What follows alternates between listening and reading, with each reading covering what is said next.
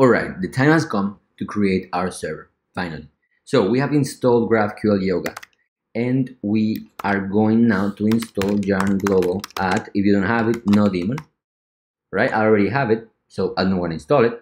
But no daemon is just something super simple. It just restarts your server every time you change a file, alright? So I'm going to create an index.js here, and I'm going to do console log sub, alright? And I'm going to make a script. And I'm going to say start,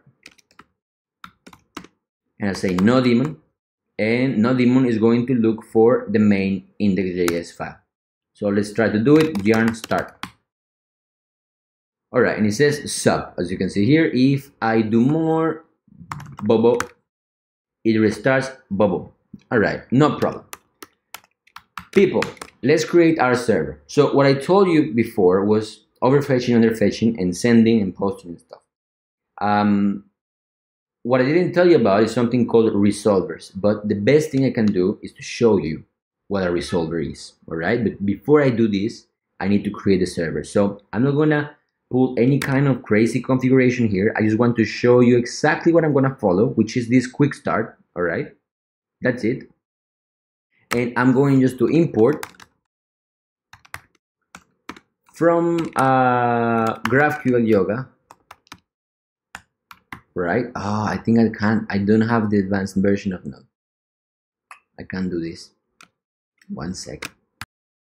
I cannot do this. I was thinking of TypeScript. I'm sorry. I want to require GraphQL. No, I'm going to require, yes, GraphQL Yoga from. I'm going to require a GraphQL Yoga. There we go. Alright, but you know what, man? Fuck this. I don't like old code. Yarn add Babel node development. I don't care. I really don't like old code. Sorry, it's more setup, but fuck it. Babel node basically lets you write very nice, like import kind of thing code on the Node.js. Right? So here I'm going to say hello there undefined.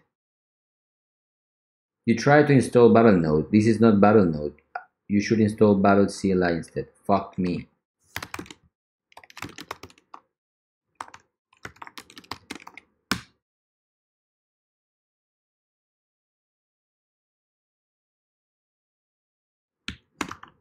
Oh, ignore engines. God. All right. So what we need to do is to install Babel node, install it, and then you're gonna say here, no daemon, gonna execute Babel node and index.js. So I'm gonna do exec Babel node. I believe that might work. So let's do GraphQL server and save it. Let's do yarn start. See if it works. Starting Babel node.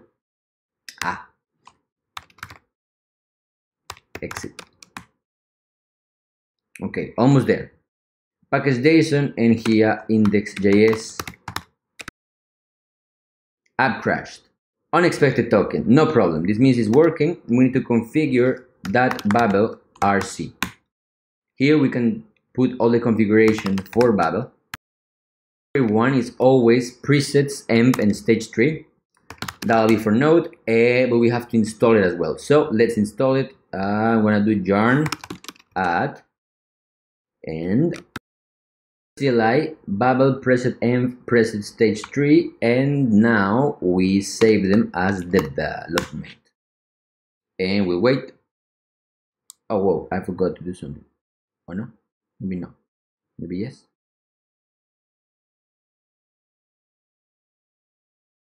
Alright, let's wait. Alright, that's it. So let's test it again. Yarn start.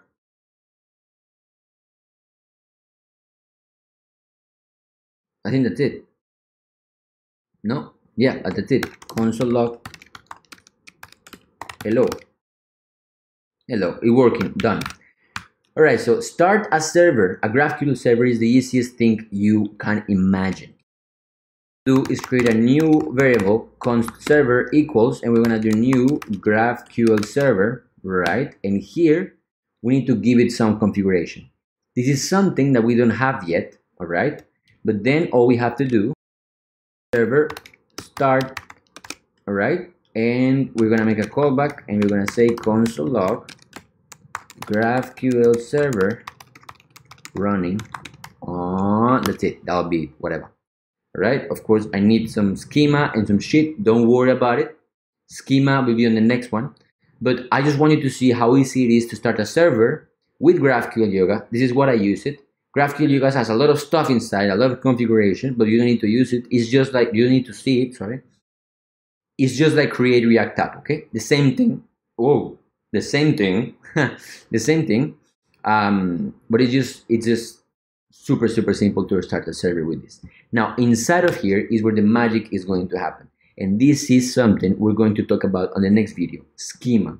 A schema, imagine schema as a description of the data that you are going to give to the user, or the data that you are going to get from your user, something like that.